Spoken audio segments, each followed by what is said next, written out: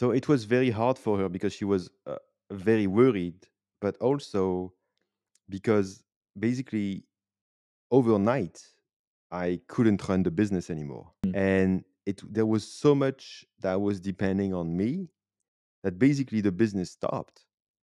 And so for her, that was so stressful, which I understand.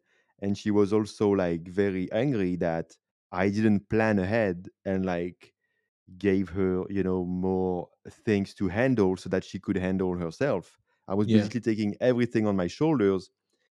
And in which respect, there was two reasons for me doing that. It was first, it was a real belief that I wanted to help and to avoid her having all of this pressure.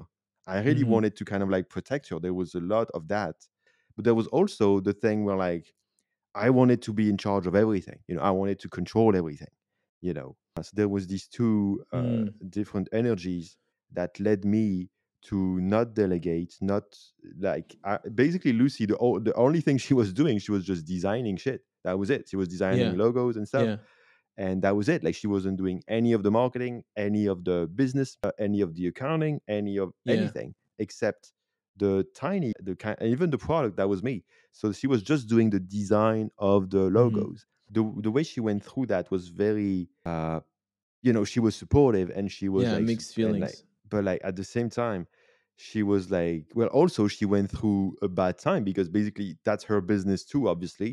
And Mhm. so, well, it kind of like collapsed and she couldn't do anything about it, Yeah. you know, because it was depending on Twitter so much, and I couldn't do Twitter, and she can't do it, the same I do. Yeah. So there was no chance of really picking it back up significantly.